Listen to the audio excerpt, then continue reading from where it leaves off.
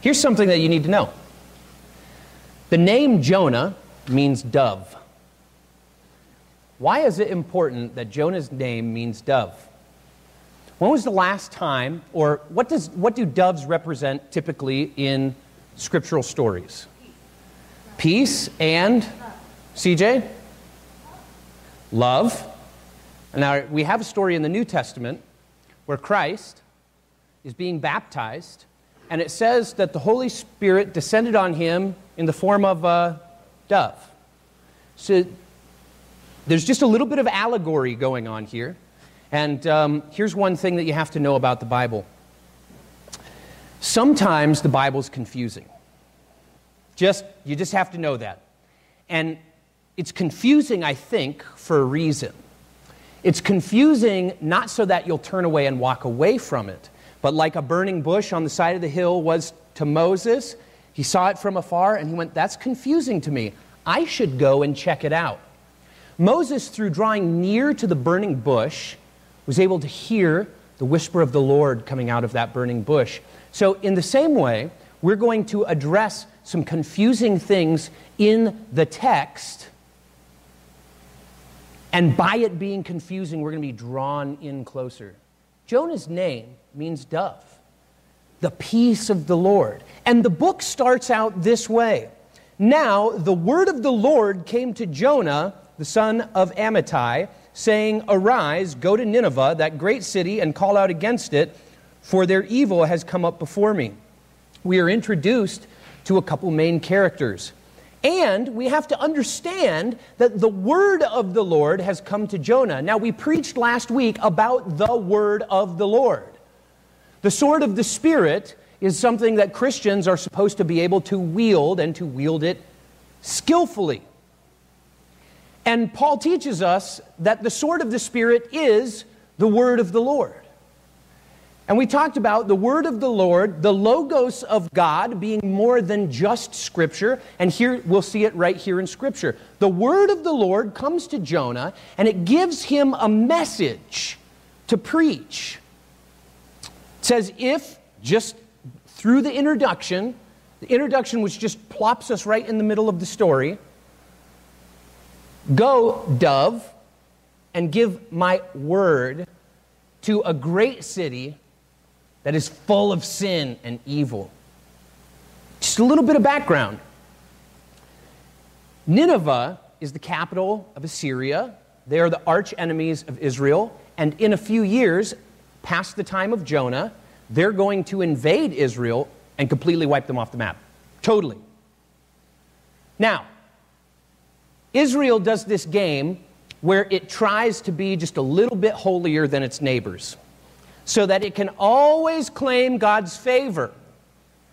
And our story is going to be about how God, the word of the Lord, starts preparing for the judgment of Israel by sending the word of grace, the word of hope, the message of the dove, to the Assyrians, the bad guys. I want you to pay attention to something, because in our very next verse, it says this, but Jonah rose to flee to Tarshish from the presence of the Lord. Now, there's some debate about exactly where Tarshish is, but we know two things for dang sure. The first is that it's in the opposite direction of Nineveh. Okay? So we know that for sure. We just don't know how opposite in the direction of Nineveh. Okay? And then the other thing that we know is that it's far, far away. Now, what's up for debate is how far away. But we know for certain that Jonah hears the word of the Lord, right? And it doesn't tell us, one of the things that we're going to discover as the story goes on, why Jonah's running. Here's a faithful prophet of God who hears the word of the Lord, and his immediate thing is to what? Flee from the presence. Now, if we paid attention at all last week, what is the armor of God? It's his presence. Being in the presence of God is putting on the armor of God. Now, you can nuance it and talk about the helmet of salvation, the sword of the Spirit, the breastplate of righteousness, and all that stuff is helpful. But you can't forget that it's God's armor and that therefore we must be in His presence in order to put it on. It's us wrapping ourselves in the character qualities of God. You can't copy that. You have to actually go to the source and be there. And Jonah, in our story, Jonah hears the word of the Lord, knows what he's supposed to do, and where does he go? Away from the presence of the Lord by fleeing to Tarshish. Now, kids, can you flee from the presence of the Lord? Physically speaking, is there anywhere that you can go that God won't see? CJ, I see that hand. Go ahead. No. Okay, so even children know that there's no place on earth that you can go to flee from God's presence. Right? This is a physical impossibility. We know that God exists everywhere. What then is Jonah trying to do? Is he stupid? Well, he's stupid from running from the presence of the Lord. But what he is trying to accomplish is not necessarily a physical act. This is one of the things we have to understand about the book of Jonah. The book is prophetic, and that means that there are going to be physical actions that represent something else. We're going to see that God tries to stop Jonah from leaving his presence physically, even though we know that it's impossible. Even if Jonah would have made it to Tarshish, God still would have been there. Right? We know that, and yet God tries to stop him from doing that. Why? We're going to see that the story of Jonah, as often happens with the prophets of the Lord, is a physical playing out of something spiritual that's happening. Okay? So, in a sense, it's a historical story that's meant to teach us something about spiritual truths. In a sense, it's allegory in which we're supposed to sort of identify physical things that are happening in the story and say, I wonder what that's like spiritually speaking in my life. Where is Tarshish? But because if we actually knew exactly where it was on the map, we could all circle it and go, don't go there. Because maybe the presence of God isn't there. I've learned my lesson from the book of Jonah. No. Think in your life. Where are the places that you go to flee from the presence of the Lord? He went down to Joppa and found a ship going to Tarshish. So he paid the fare and went on board to go with them to Tarshish away from the presence of the Lord. You see how it's mentioning over and over again? Here's what he's trying to do. He's trying to leave the presence of the Lord. He's doing it by paying this sum of money down at the docks at Joppa, and he's sailing away. But the Lord, as your tour guide through this story, anytime you see in the story, but the Lord, or but Jonah, pay attention. Because the text is trying to make a point. But the Lord hurled a great wind upon the sea, and there was a mighty tempest on the sea, so that the ship threatened to break up. We have to ask ourselves, is God throwing a temper tantrum here? Is God mad? As it turns out, the book of Jonah is not about God's wrath. It's a book that's almost about God's wrath. The whole thing is about how God is almost angry. God almost destroys people. God almost obliterates. God almost kills, but he never does. This is a story about a lack of judgment on God's behalf. This is actually a story about God's patience. This is a story about God's love. This is a story about God's word in the form of a dove going to his enemies. Then the mariners were afraid, and each cried out to his God. And they hurled the cargo that was in the ship into the sea to lighten it for them. But Jonah had gone down into the inner part of the ship and had lain down and was fast asleep. So, how likely do you think, if this was simply a physical story that's just about keeping us away from Tarshish, wherever that is, that in the middle of a great storm, when all the sailors are freaking out and they're saying, this isn't natural, there is a spiritual entity at work here that's trying to destroy us, and they're all freaking out, that the prophet of the Lord is in the bottom of the ship sleeping. Why is Jonah asleep? What kind of sleep is this? The text is confusing. It doesn't tell us. It just tells us that he's asleep in these amazing circumstances to make us question, how could anybody sleep through that? But it doesn't answer the question. Let me give you a couple of my guesses. First is that Jonah relies on God as his salvation. And so he understands that this tempest, this great wind, the ship threatening to break up, is just God trying to get his attention because God loves him. Jonah then, if I am right, by sleeping is sort of doing what perhaps one spouse might do to another. When one is very, very upset, and the other one just gives the silent treatment and goes to bed.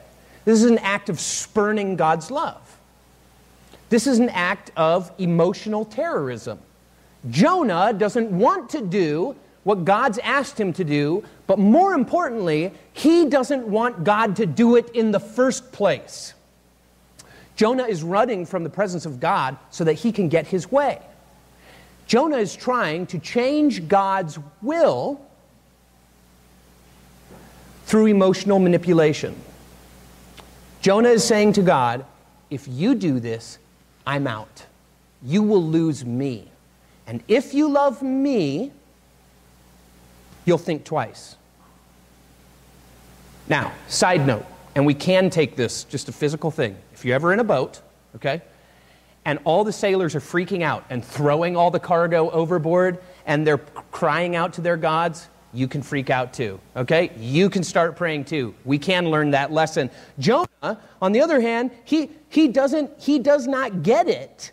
They're hurling out the cargo, and he is fast asleep. So the captain came and said to him, "What do you mean, you sleeper?" In other words, what are you doing, lazy bones? Don't you know we're all about to die?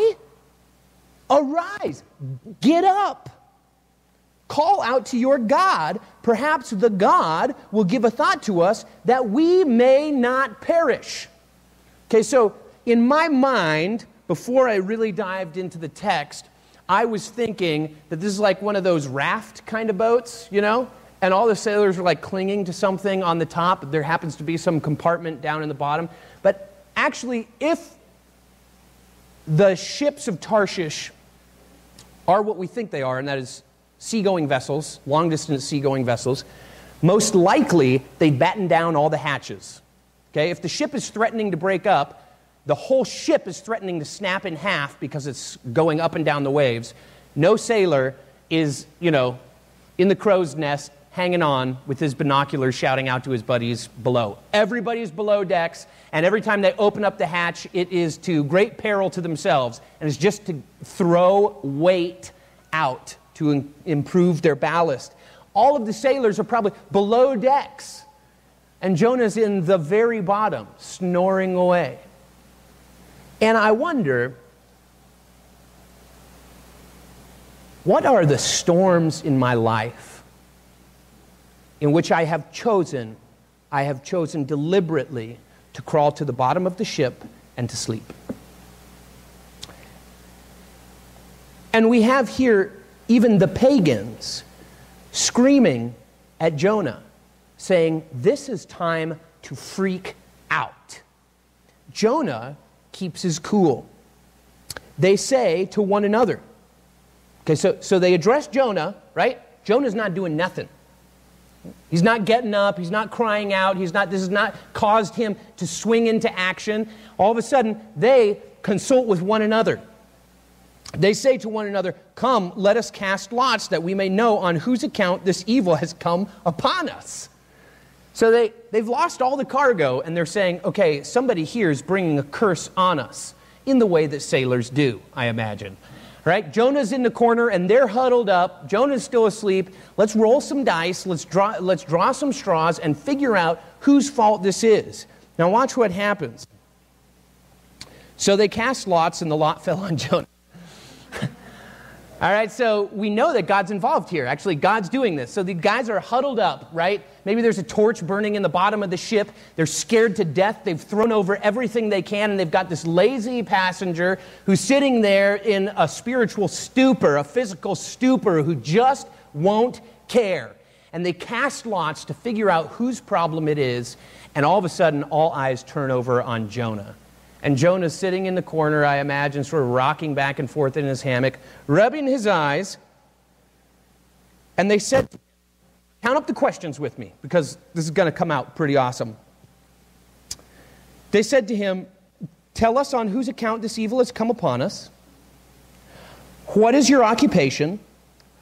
Where do you come from? What's your country? And of what people are you? And he said to them, I am a Hebrew. Okay, now, the I am a Hebrew is going to answer every single question except for two. Whose account is this evil upon us, and what's your occupation?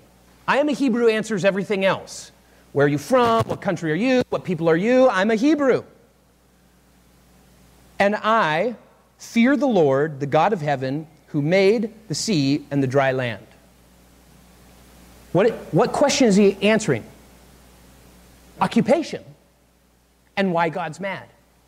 His occupation is to fear the Lord, and by the way, this God that I serve is not just any old God. This is the supreme being of the universe. Then the men were exceedingly afraid and said to him, what is this that you have done? For the men knew that he was fleeing from the presence of the Lord because he had told them. So we get this revelation later on in the story that when Jonah is on the docks paying his fare, you know, there's a customs agent or something there who's saying, what do you want in Tarshish? Oh, I'm fleeing the presence of the Lord. All right, do you have your money? Yeah, I do. All right, come on board. Hey, we're taking a passenger. What does he want in Tarshish? He just wants to flee from the presence of the Lord. Cool. The storm hits and everybody starts freaking out, and they say, what's your occupation? Oh, my occupation is to fear the Lord, to be in his presence, to minister to him. Oh no, the guy who's running away, that's his full-time job, and God wants him back. All of a sudden, the sailors know that the last thing they want to do is stand in between this divine being and this reckless prophet who is spurning the loving advances of God in order to tick God off. Jonah's not afraid that the ship will break up. Why? Because God loves him. God's going to pursue him. So he's going to try to do his thing in order to get his way, and the sailors just want nothing to do with it. So they say to him, what shall we do to you that the sea may quiet down for us? For the sea grew more and more tempestuous. So sort of from the time that, I imagine, you know, in the darkness of the hold of this ship, that God, he says, I'm a Hebrew. It's my job to fear the Lord, the maker of the sea and the dry land. And all of a sudden it's like, boom, the shock of thunder comes out. And all of a sudden the ship lands really heavy and the sea starts getting even more. And the sailors are going, oh no, please tell us, how do we stay out of this? Be the prophet to us. Do your job. You know this, God. Just get us off the hook. What are we supposed to do to you? And he said to them, pick me up and hurl me into the sea. Then the sea will quiet down for you. For I know that it's because of me that this great tempest has come upon you. Now, because of the next sentence, I can make this claim. Jonah is bringing them into the mix. He is saying, no, this isn't something you can just do to me. Throw me in the ocean then. Kill me. Remove me from God's presence. That's the only way that you'll survive. Then, because I'm a prophet of the Lord, remember guys like Elijah and stuff, whenever people messed with the prophets of God, God went after them. Whether they were right, wrong, or indifferent, God protected the prophets' lives. And now these sailors, these pagan dudes, know enough to know, I don't want to mess with that God. I don't want to mess with that God. So when Jonah sort of self-righteously says, throw me in the ocean, kill me, then the sea will quiet down for you. Nevertheless, the men rowed hard to get back to dry land, but they could not, for the sea grew more and more tempestuous against them. Therefore they called out to the Lord, "O Lord, let us not perish for this man's life, and lay not on us innocent blood. For you, O Lord, have done as it pleased you." These sailors are caught, they've been drawn into the lover's triangle, so to speak. And they want absolutely nothing to do with it, and they've tried everything they can to get out of it, and so they're going to throw him into the sea, but they're going to hold their nose while they're doing it.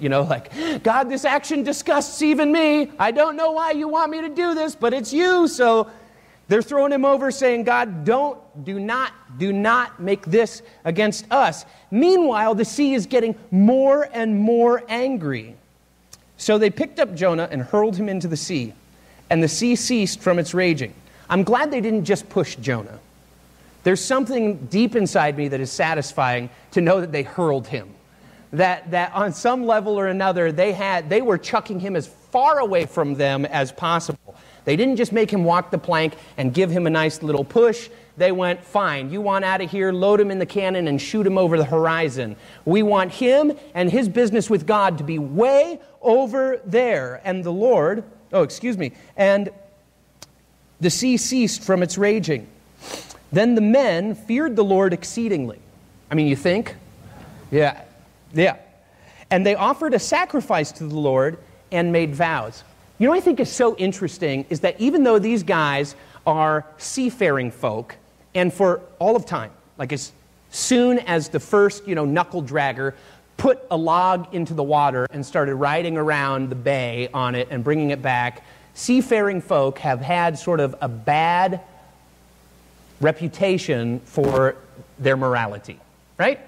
Sailors are supposed to be kind of these very immoral people. They go from port to port, spreading STDs and nastiness, spending up all their pay in one night, and loading back on the boat and working out the kinks of their hangover for the next 3 months.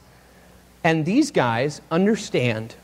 They understand that the Lord demands a sacrifice, and that the Lord wants to be Lord. They offer vows.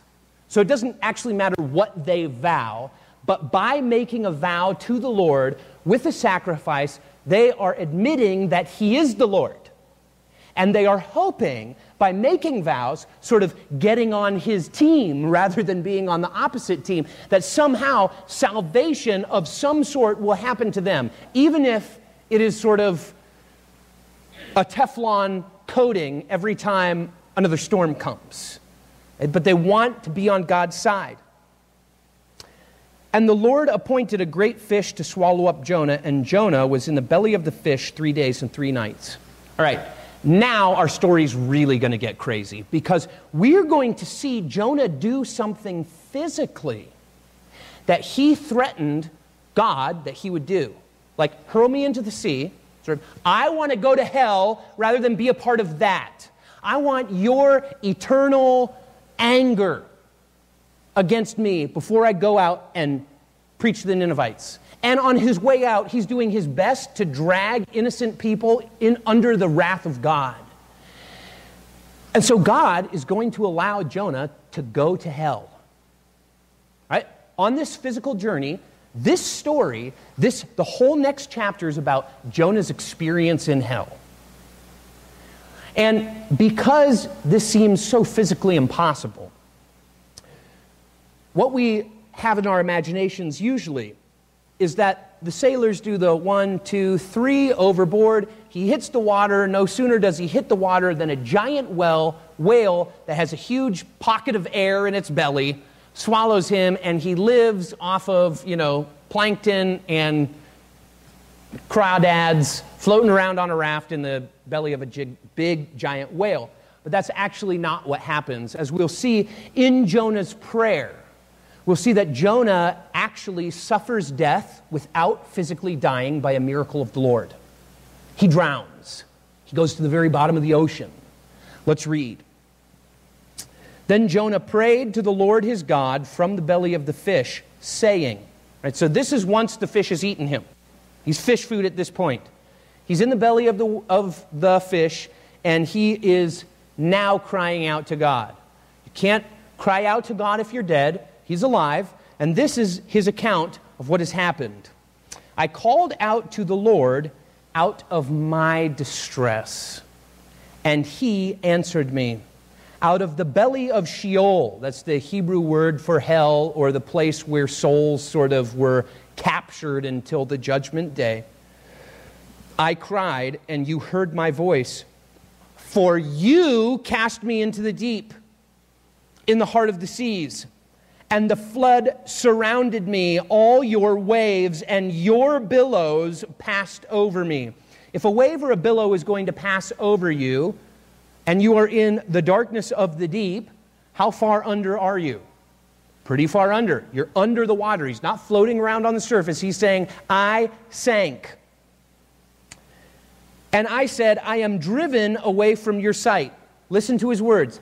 I am driven away from your sight. Not I ran away from you, God, but I was driven away from your sight. Yet I shall look upon your holy temple. This is a desire, he is stating, to go back to the presence of the Lord. He's going to go back to the temple, back to what he was doing before. He's saying, okay, I'm done. I'll go back to where you had me in the first place. The waters closed in over me to take my life. The deep surrounded me. Weeds were wrapped about my head at the root of the mountains. I went down to the land, or the earth, whose bars closed upon me forever. Let me pause right there. Jonah is saying, I was so drowned, I went all the way to the bottom of the ocean. I was so far down that the mud there locked me in and seaweeds were wrapped around my head.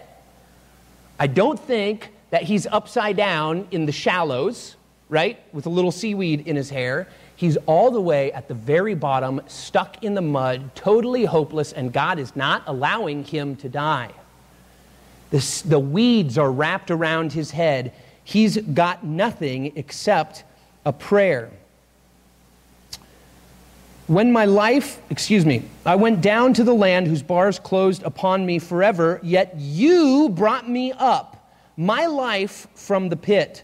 O Lord my God, when my life was fainting away, I remembered the Lord, and my prayer came to you into your holy temple. Those who pay regard to vain idols, who's he probably talking about here? Everybody that up to this point in time, Jonah is trying to get God to be wrathful on. And he's saying, those who pay regard to vain idols forsake the hope of steadfast love. But I, with the voice of thanksgiving, will sacrifice to you. What I have vowed, I will pay. Salvation belongs to the Lord.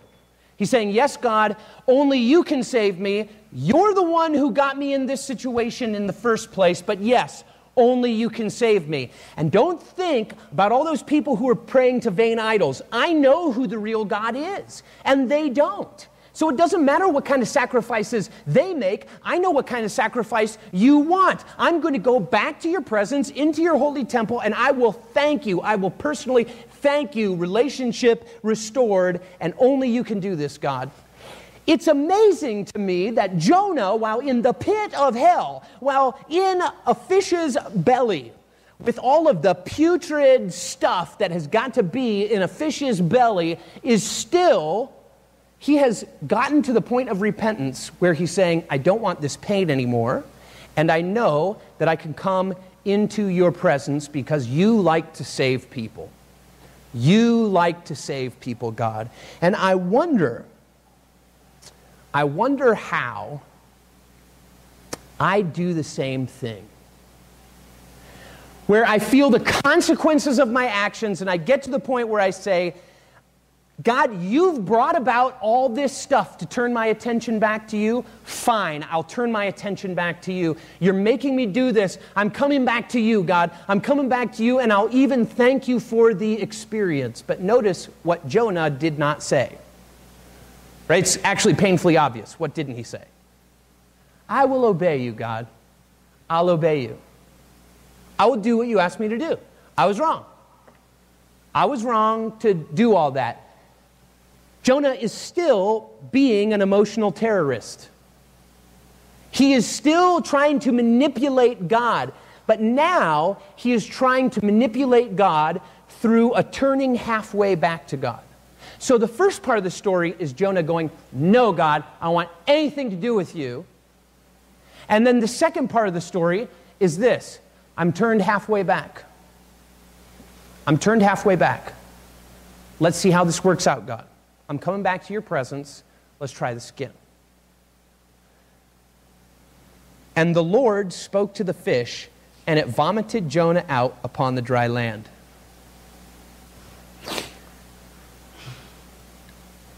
It was a while ago when I was listening to this, as I was preparing for the sermon, and I was praying like, God, show me something new about this passage. Show me something new.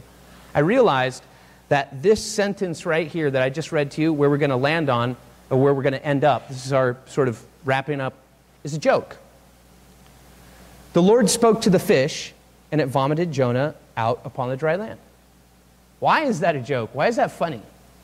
Because the whole book is about God getting Jonah to obey him, and it takes 4 chapters, and we don't even really get any resolution. And there's one sentence smack dab in the middle of it. There's this key player, right?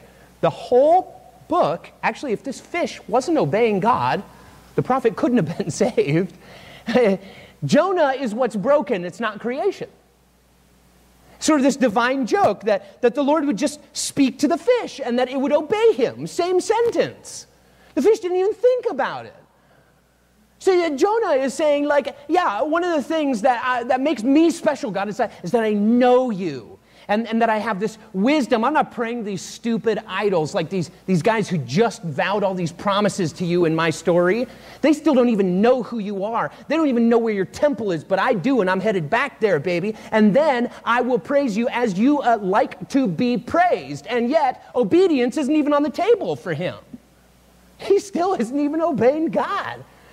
And all we get is a comma in the middle of God speaking to the fish and the fish obeying. Now, think about the sailors. Think about the sailors.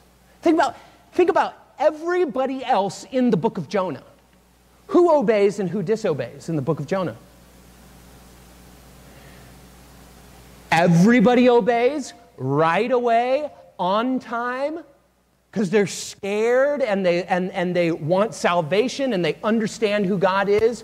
Jonah disobeys the whole time. Why? Why does Jonah disobey? I think this is really the question. I think this is the question. This is sort of the knife that God, the sword of the Spirit, actually, that God is poking into my heart. Perhaps he's poking it into yours. How is it that our familiarity with God, our being in a relationship with him, makes obedience optional? How come when we're talking about what we know we're supposed to do, what God has clearly asked us to do, somehow our relationship with him doesn't make us do it, but actually gives us an excuse not to do it?